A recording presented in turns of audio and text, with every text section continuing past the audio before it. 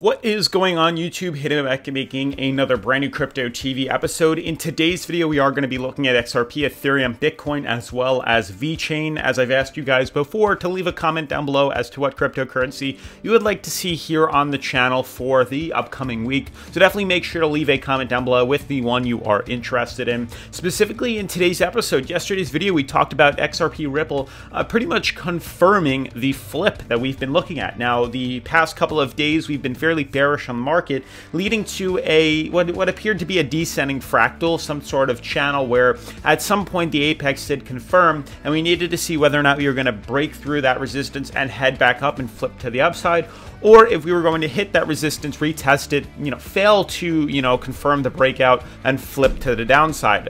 Beautifully, we actually managed on most of the altcoins to flip back to the upside, which I am very proud of and very happy to see. Finally, we're getting some volume up, which might actually allow us to slowly and eventually retest all-time highs, hopefully breaking through there. So we are going to be talking about that, the next targets that I do plan on seeing the prices move to. Some of them are actually following the new uptrends that we have just drawn on the channel yesterday, so that's pretty interesting. But otherwise, if you guys are new, definitely make sure to subscribe, turn on post notifications, leave a giant thumbs up, as it does help support the YouTube algorithm. Make sure to follow me on Patreon as well as Twitter for all of my crypto trades. I did link it in the description down below. Otherwise, let's jump right into today's episode.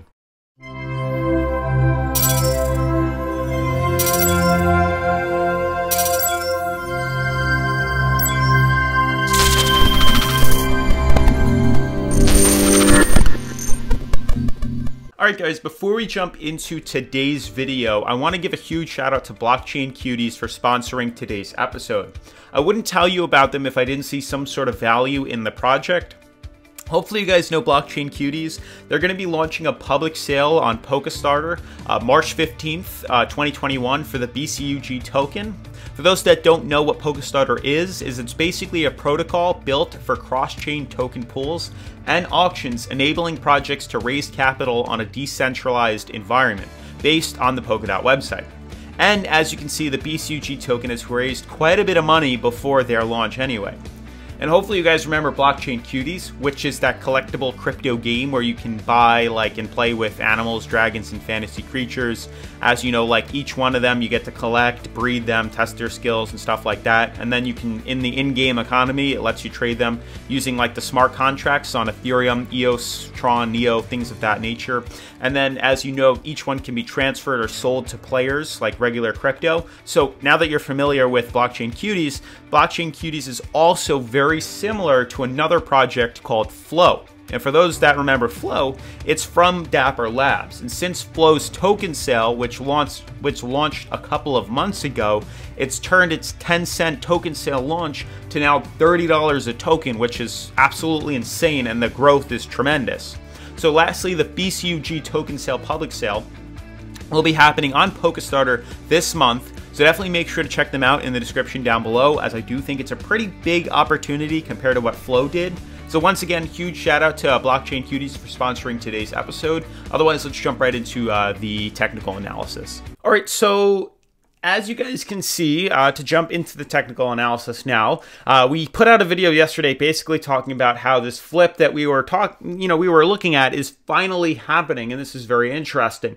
Notice top 10 cryptos for the most part is pretty much back in that consolidation pattern where nothing is really up or down more than, I would say, 1.5% to 2% at most. Everything is pretty much just consolidating out right now. But what's very interesting to see is the fact that we actually managed to see the flip form on most of the altcoins. To show you guys really quickly, looking at XRP, we have Ethereum here as well as Bitcoin, and then we have VeChain, which we have yet to analyze. We're going to do that in a little bit. But to jump right into things, you can see Bitcoin is following out the path that looks absolutely amazing, if you ask me. So notice a couple of days ago, we had this downtrend here where we were creating lower highs, 1, 2, 3. On the 4-hour specifically, we had these lower high formations, and they all kept breaking bearish, lower and lower and lower. And that's why we came to this apex right here where prices were slowly starting to head back up. We found a higher low and started to create these higher low patterns, eventually leading to some sort of apex where we've pretty much been deciding, are we going to be breaking through this downtrend right here? Are we going to have enough support to break through here to the upside, or are we going to be breaking bearish, flipping downwards, and coming back down to what we thought would be $40,000.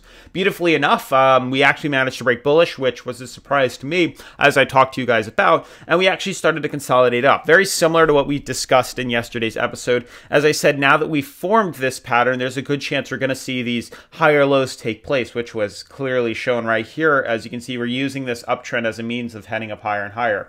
Obviously, breaking above the $49,500 resistance was pretty key for Bitcoin to head up even higher, and we actually managed to do so. So I said yesterday, you know, with the prices moving up, there's a good chance we're probably not going to just skyrocket up like some of you guys are thinking, but we're probably going to use this uptrend and then maybe create a new one to create these higher lows and slowly help us up. So the fact that just yesterday we actually managed, or I think this was this morning actually, this is on the 8th, let's see what that is. Yeah, the 8th. So this morning, we actually managed to retest bottom support here, use this as a key and vital support level, and slowly start to head up higher, which is great. This is what I anticipated. This is what I expected to see. So now prices are starting to bounce off this uptrend. So if things can continue out this pattern, it should allow the price to hit its next target, which will be closer once again about 52,000, and we should see this movement head up and will probably land lower, or sorry, higher than the prior low, currently landing at about 49,500.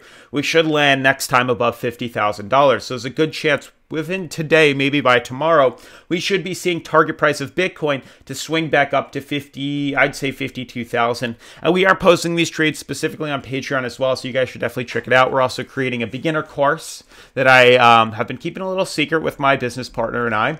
And it's finally something we're starting to get the moves on, so definitely make sure to check that out. But to move on from Bitcoin, as I know a lot of you guys are interested in, obviously, XRP, you can see XRP does have the symmetrical triangle forming right here, where there's a beautiful downtrend, as discussed, very similar to Bitcoin, and a beautiful uptrend that actually started to create these higher low patterns, eventually filling the gap right here. What's crazy to me is how undervalued the coin was. Believe it or not, actually, this is the 4-hour. Just this morning, we saw a major wick and a major flare, and the price actually popped off right at 48 cents. Notice how much volume was inside this candle wick right here compared to everything else. We really have not seen any big movements, maybe right here. That's about it in regards to candle wick flaring up that high.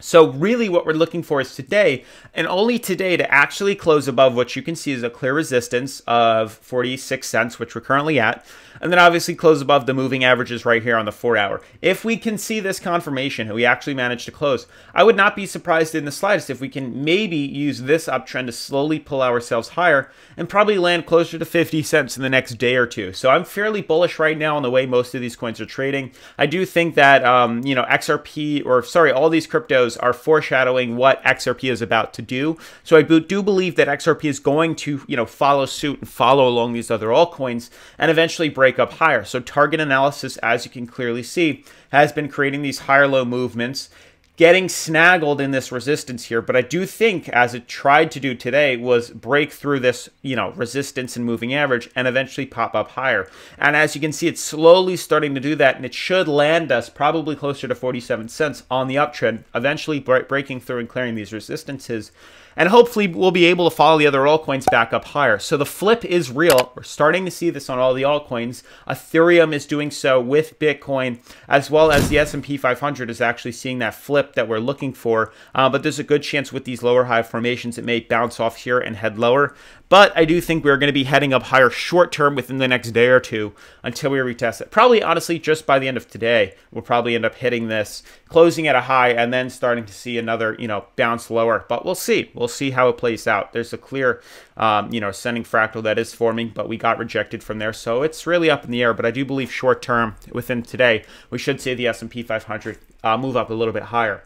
So in summary, XRP needs to close above the moving average right here, as well as this daily resistance. I do think we look okay, though. Prices are starting to pop off, and I do think today is a good entry point, and I'm probably going to be entering this again, moving this up higher and eventually higher. So I do think XRP is coming back. I do think we're going to easily be retesting 48 to 50 cents. As you can see, we're starting to see that flip currently. And then moving towards the daily, just to get a better overview, you can see we've pretty much used this moving average as a means of support, hit this, and are starting to pop off. So I really do believe we are going to be breaking through resistance. Notice here the beautiful descending or lower highs that are forming should be broken. If we breach that resistance, we'll create a prior low, hopefully, and we'll be able to head up higher. I mean, honestly, the last high, it's hard to tell. Clearly, there's a resistance here that we're battling. And I'm not entirely sure if we break through that, maybe we'll be able to breach through the lower high formations. But obviously, if we break through 56 cents, we'll be out of the clear of these lower high formations. But I think these are the three, 1, 2, and 3 on the downtrend. If we can break through there, close maybe up here at 51 cents, that should be enough to create the reversal and the higher low formations we're starting to see. What I mean by that is we have 1, we have 2, we have 3. Eventually, we bottomed off here at the moving average, and now we're starting to find that reversal where we're going to start to create maybe higher lows and eventually swing ourselves back up. That's pretty much where my head's at, and I do believe a lot of these altcoins are starting to do so. So I'm starting to become, and I'm flipping bullish on XRP and the other alts. Ethereum as well, starting to see that reversal. Looks nice. Obviously, it looks like it wants to recover back to the uptrend, maybe to the moving average, just like Bitcoin did, but it's really hit or miss. Lastly, for VeChain, everyone that's still waiting on me for VeChain. As you can see, I have VeChain pulled up on the 4-hour. I'm going to switch it over to the daily real quick. You can see for the most part, there is an uptrend forming on this coin. Hard to tell, but there is some sort of uptrend like this. And we're obviously gonna tweak this. There is a clear-cut, obvious resistance right here that we're battling. And I just want to zoom out. Prices really have not been this high in a long time. It's actually pretty incredible on Bitfinex. Okay, so the 4 hours up, you can see there's a slight uptrend here. Let's see, where's the uptrend? There we go. Boom, just like this. We're starting to retest overbought on the relative strength indicator. We are bouncing off the top resistance of the MACD.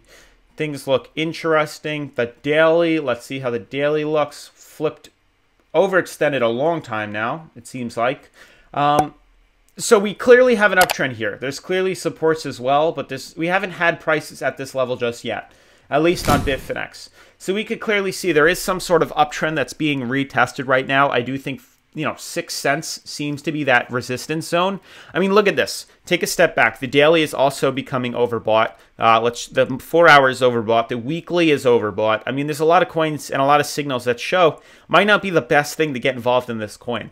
The only confirmation I would have to be buying into something like this, obviously, why buy into a coin that's overvalued when you can buy into plenty that are undervalued? But why buy into the coin when we're retesting this top resistance here? It doesn't make sense. Obviously, if we can get a confirmation where price closes a little bit higher and we close above this resistance right here, there's a good chance we may see another flare, and we'll obviously buy in for the run on that. But obviously, if we don't, today or tomorrow we close below here, there's a good chance we're going to see that dip back down, retest the this ascending triangle, and eventually fill in the gap, because we're only halfway through.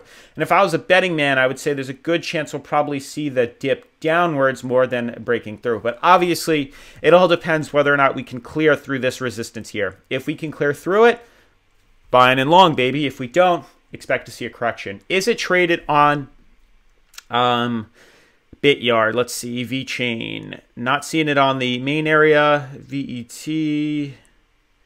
Don't see it on